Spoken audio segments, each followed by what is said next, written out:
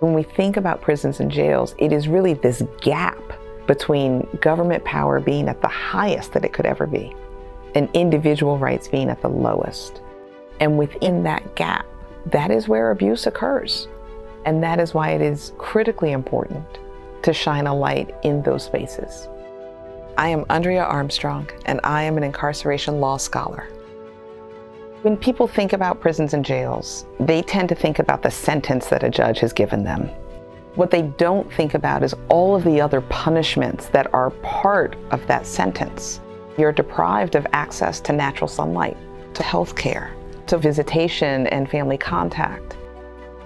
Years ago, we were looking at deaths that occurred in East Baton Rouge Parish Prison, and there were parents asking, is my son the only one to die this way?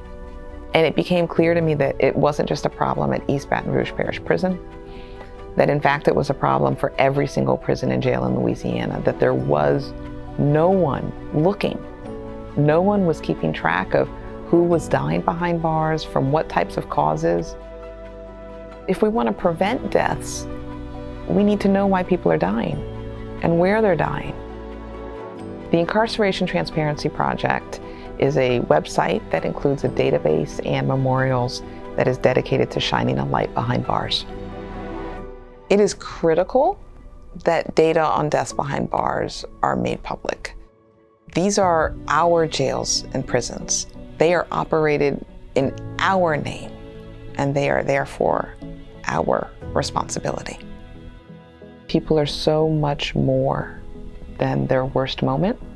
They are caretakers, they are artists, they are musicians, they are brothers and siblings and uncles and aunts.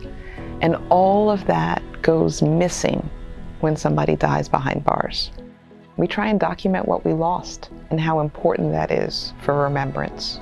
There is joy in moving closer to the ideals that we think are important.